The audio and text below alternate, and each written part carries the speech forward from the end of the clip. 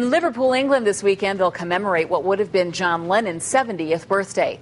Lennon's son, Julian, asked a Northeast Ohio artist to create a sculpture to honor his father's memory. Today, News Channel 5's Paul Kiska talked with this young local artist, an artist you could have knocked over with a feather when she got the call from Julian Lennon. And that's well put, Lee. Julian Lennon wanted a piece of artwork that incorporated, of all things, a white feather. His father, John, always kept a white feather on his piano. And by the way, this international artist who did the sculpture graduated from Westlake High School last year.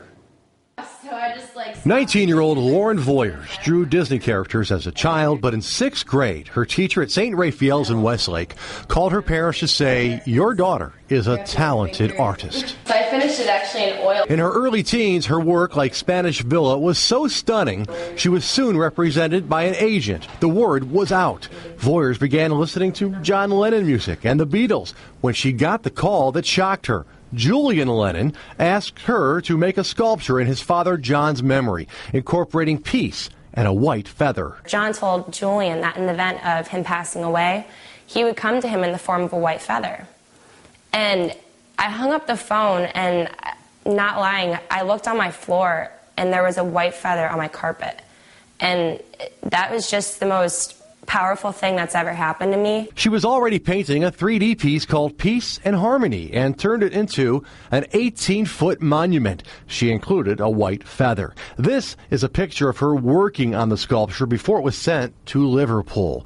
A pillow, a coat, wherever that feather came from, she keeps it on her piano like John Lennon always did. This 19-year-old could have chosen many paths, but creating art is her passion. Everybody I know has something that they love to do or something that makes them feel good. And it's just continuing that and, just using that as an outlet, as a channel. And, because I did it so much, that's kind of what led me to where I am today.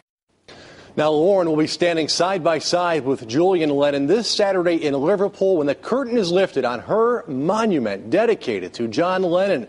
And thanks to Mrs. Hill, Lauren's 6th grade teacher, who first noted Lauren's incredible talent at St. Raphael School. We have the link to Lauren's website, her art gallery, at newsnet5.com. Leon.